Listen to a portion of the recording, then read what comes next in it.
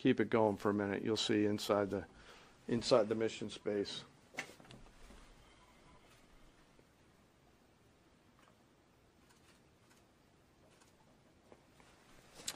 Unlike a normal surface bomb, you won't see an impact crater because they're designed to deeply bury and then function. I know there's been a lot of questions about that. All 6 weapons at each vent at Fordou went exactly where they were intended to go. A bomb has 3 effects that causes damage: blast, fragmentation, and overpressure.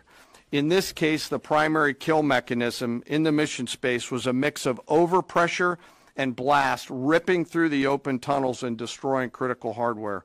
The majority of the damage we assessed based on our extensive modeling was a blast layer combined with the impulse extending from the shock. Imagine what this looks like 6 times over.